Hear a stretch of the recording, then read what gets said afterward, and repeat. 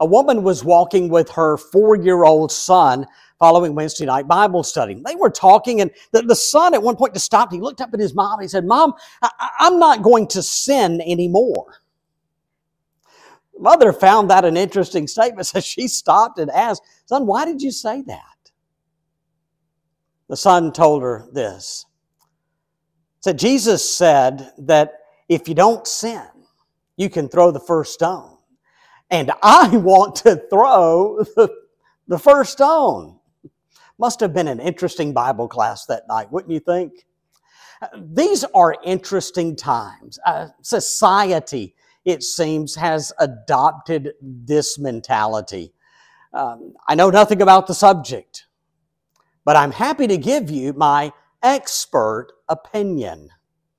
Boy, don't we just see that a lot today? People that seemingly just really, let's be honest, don't know much or anything at all about the subject, but all of a sudden they're experts. Now that can be football, basketball, or baseball. It can be politics. It can be medicine. It might be law.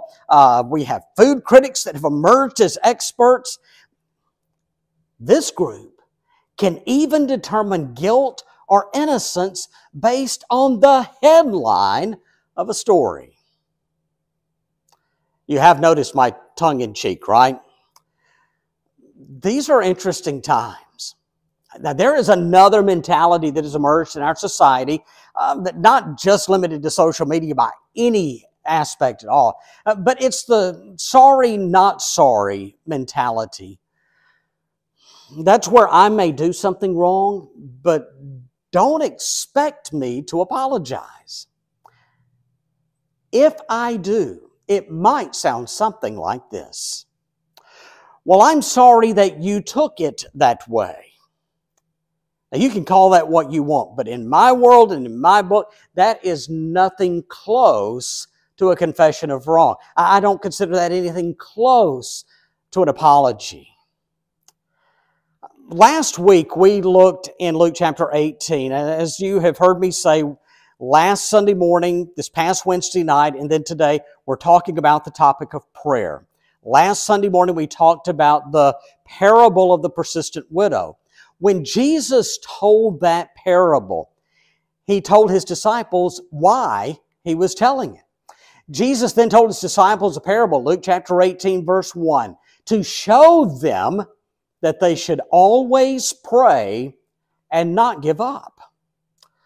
Always pray and not give up.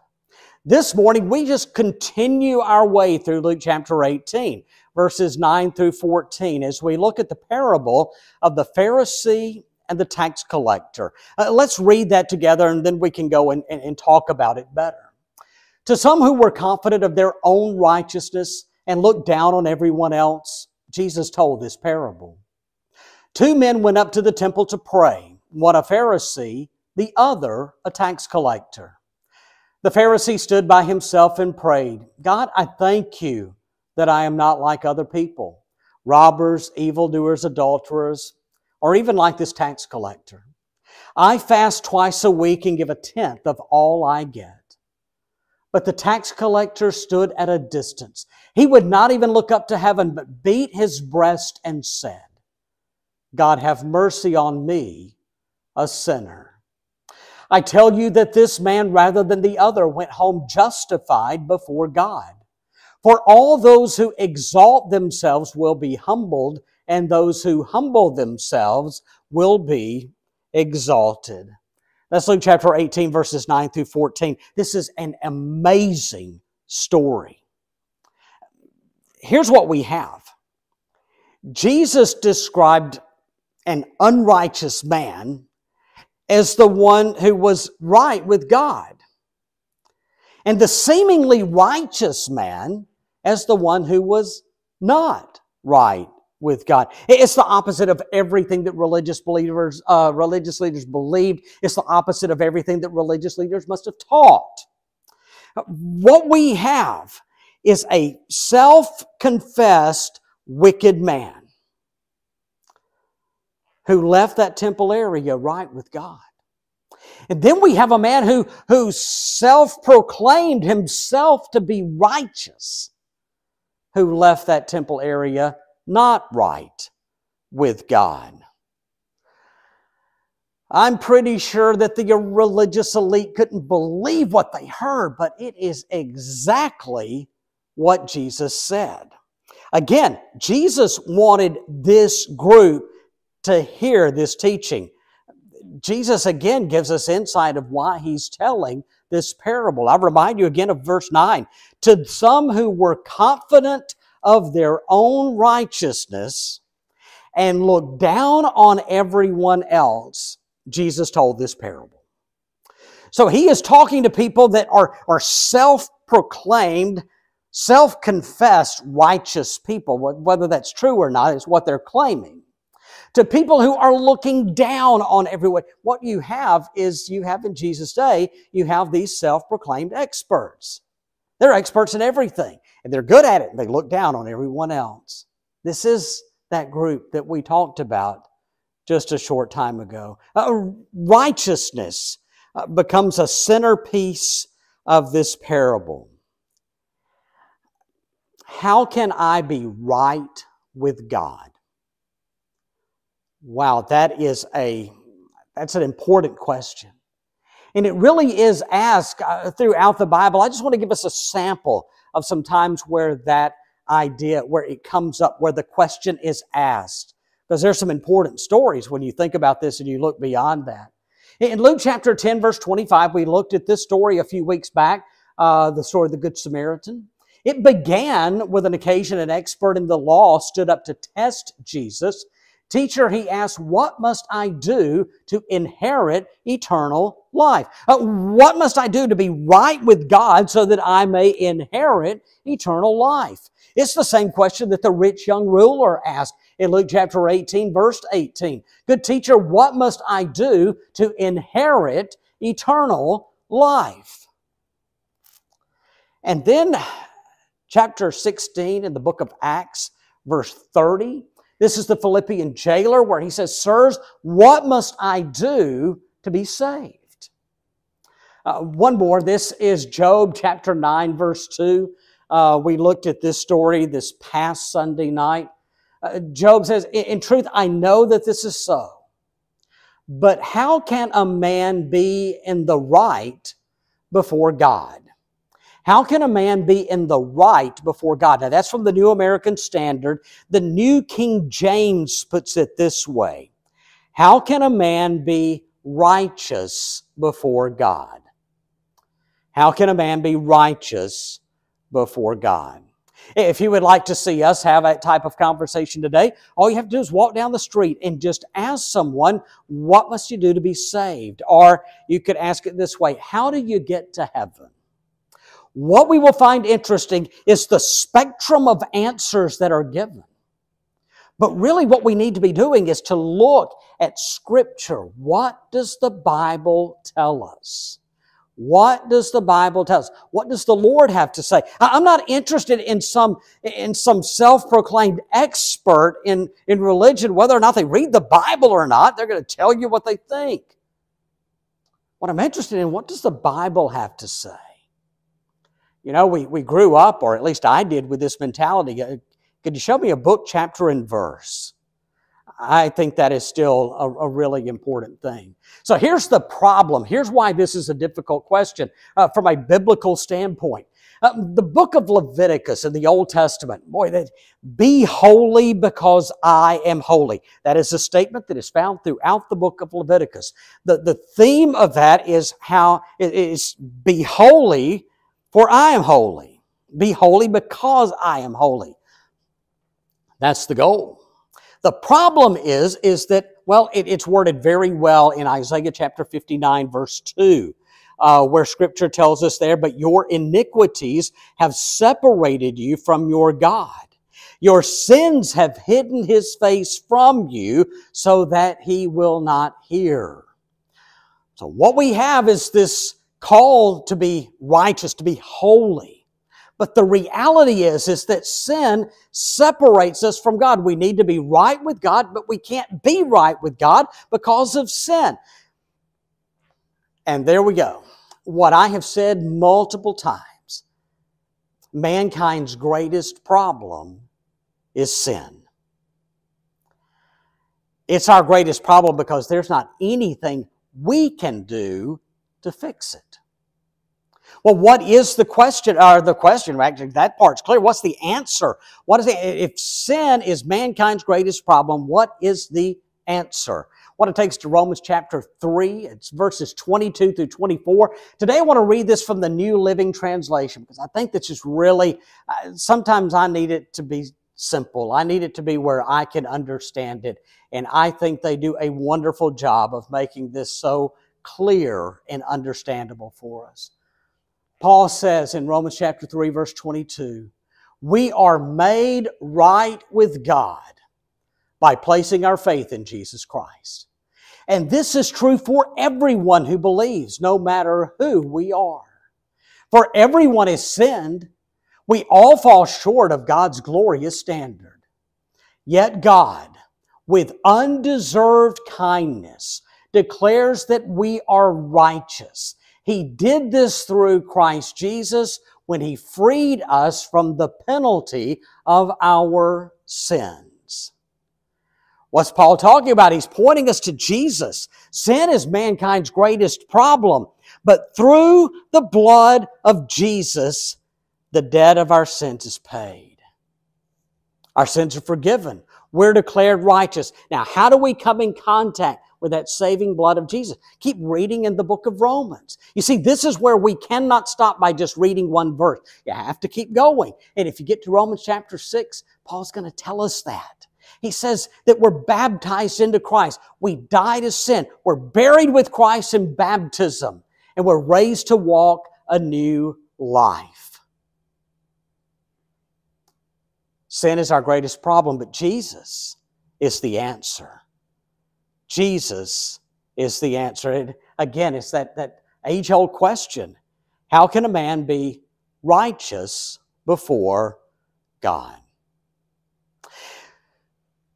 So we hear that, the call to holiness, but sin has separated us from God. That's our greatest problem is sin, and Jesus has paid the price for that. So you may look at it, well, Johnny, why aren't our church buildings full? Why aren't people running in to plead, to beg, please share the gospel with me? That's a really big question, and I wish I was wise enough to give you a complete answer. But I can tell you at least one part, a very important part of the answer.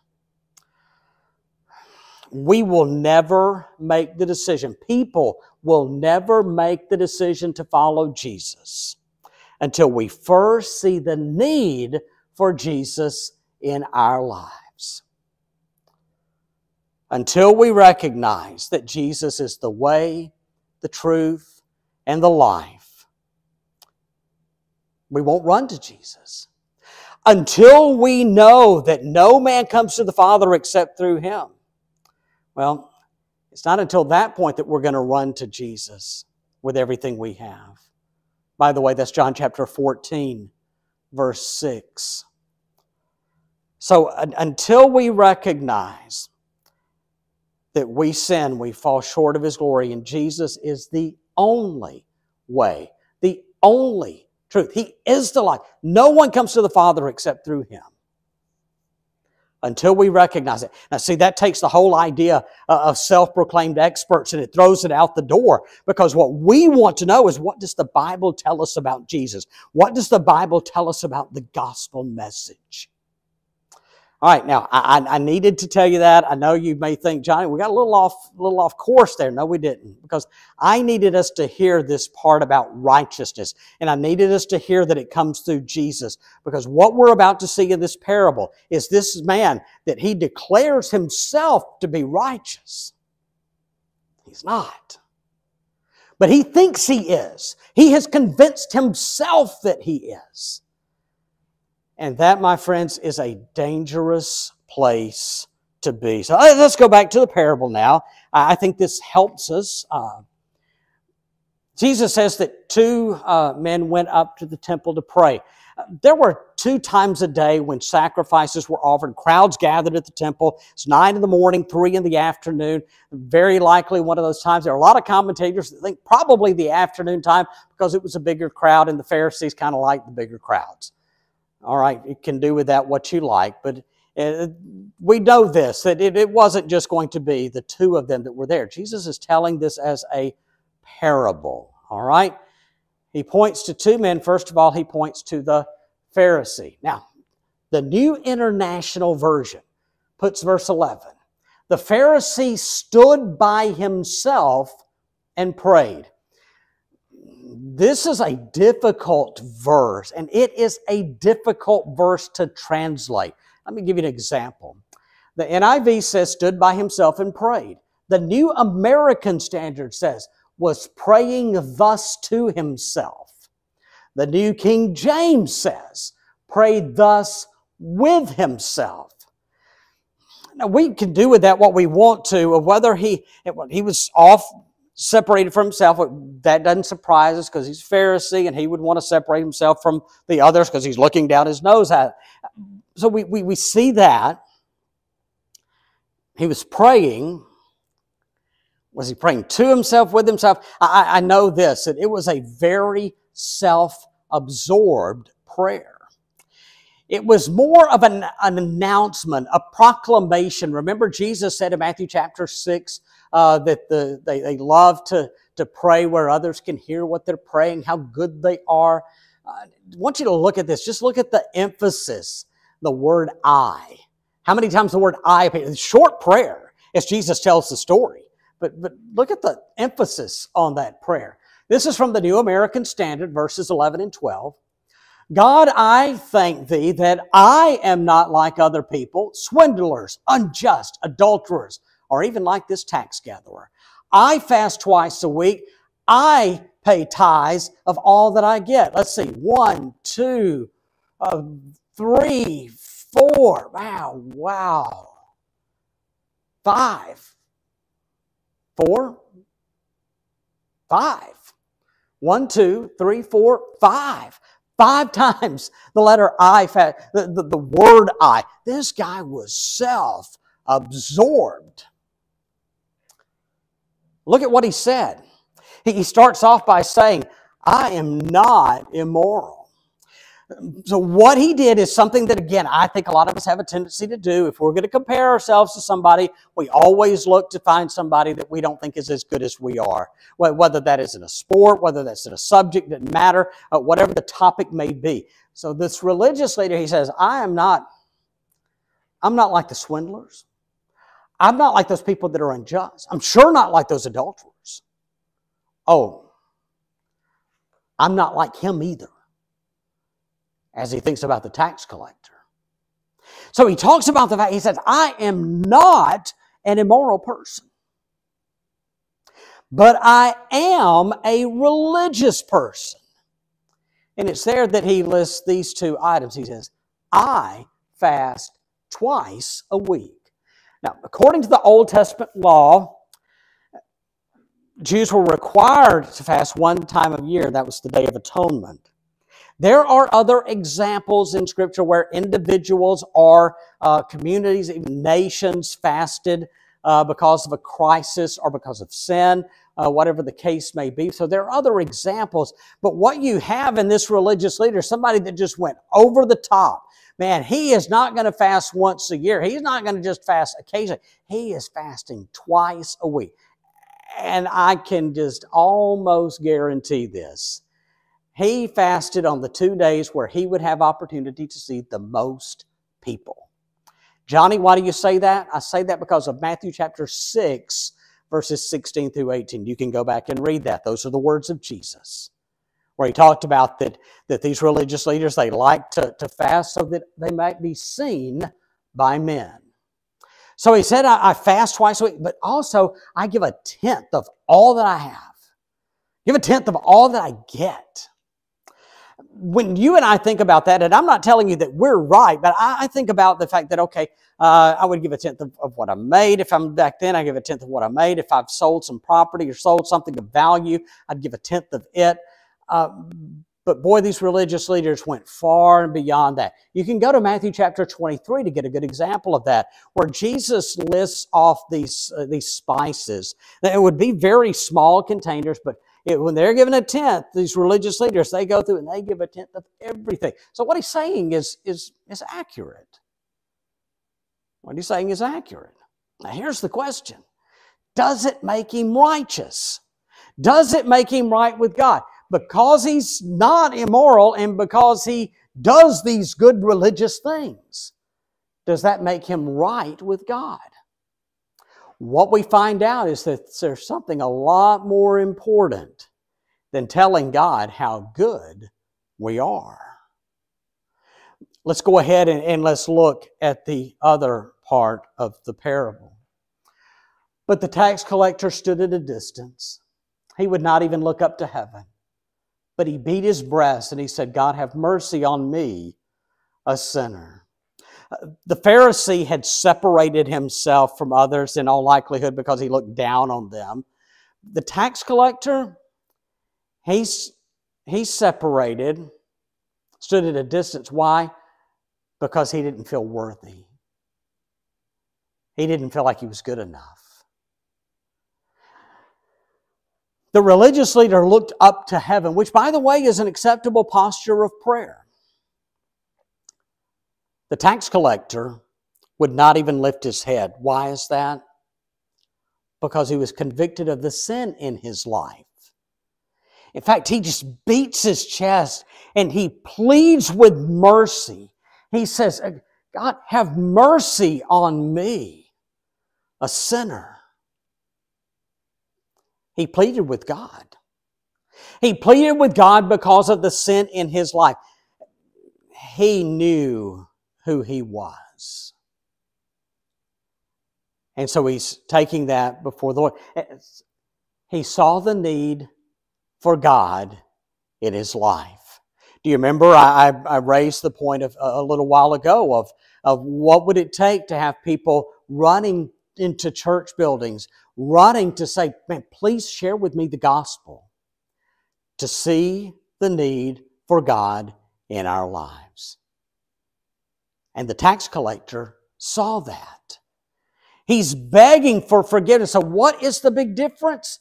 What's the big difference? Because Jesus says in Luke chapter 18, verse 14, he says, I tell you that this man, talking about the tax collector, rather than the other, went home justified before God.